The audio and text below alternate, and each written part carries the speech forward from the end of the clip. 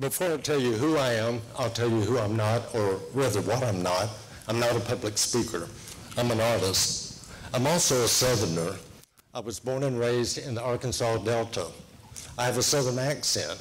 Siri on my iPhone has trouble understanding what I'm saying. I hope that's not a problem here today. There are certain words that Southerners avoid saying, except in the presence of other Southerners. I would try to circumvent those words. Circumvent is not one of them. These are some of the words that I will avoid saying. However, I might need to say some of these words today.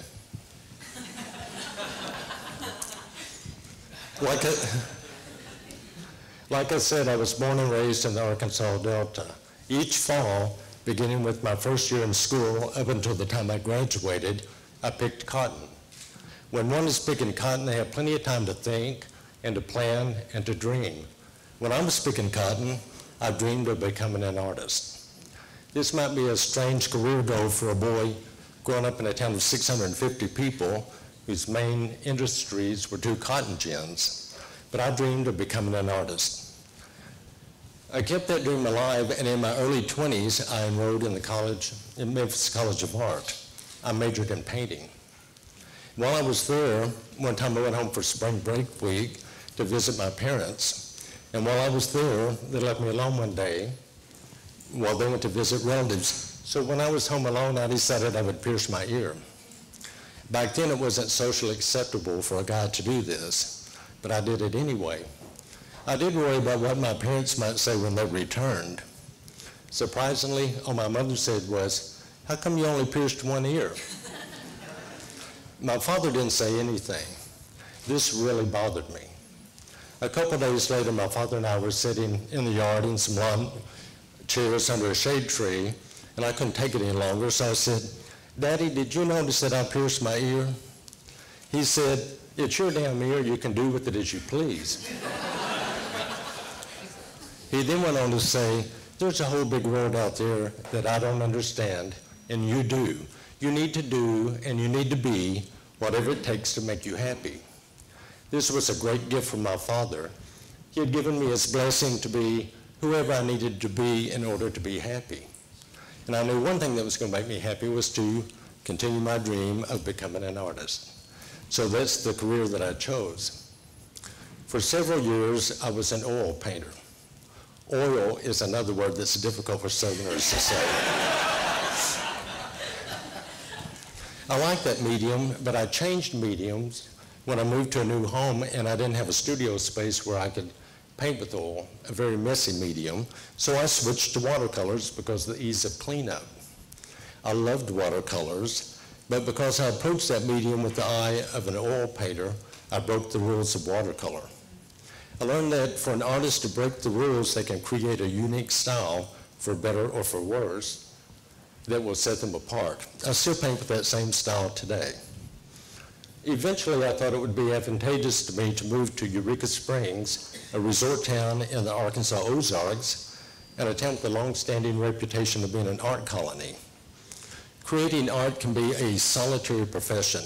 An artist spends a lot of time alone in their studio. I wanted to be among my peers. I not only wanted to create art, I wanted to talk art, I wanted to share ideas, I wanted to see other people's work, I wanted to have a support group. I wanted to make artist friends. It's said that Eureka Springs has between 200 and 450 artists living there. I think the 450 number is somewhat of an exaggeration. Artists are prone to exaggerate and to embellish. It's in our nature.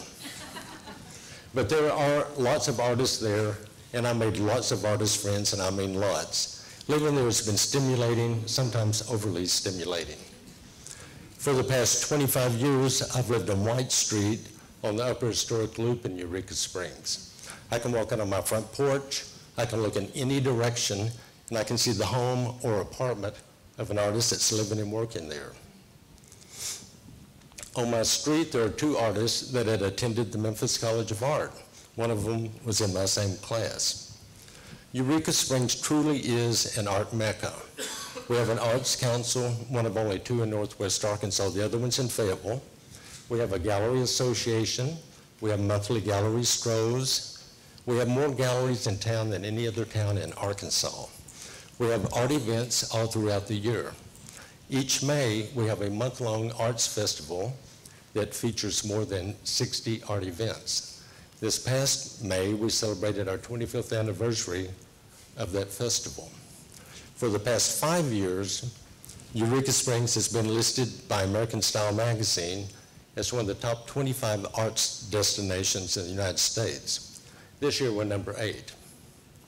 Granted, we are in the small city category, and that's for towns with populations of less than 100,000.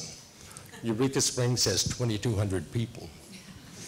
However, in our category, we are ahead of Carmel, California, Laguna Beach, California, Taos, New Mexico, and we're only 2 positions behind the little town of Santa Fe, New Mexico. I think because,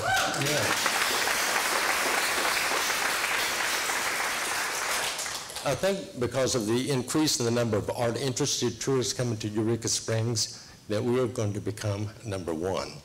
It might not be next year, but we are becoming the number 1 arts destination in the United States.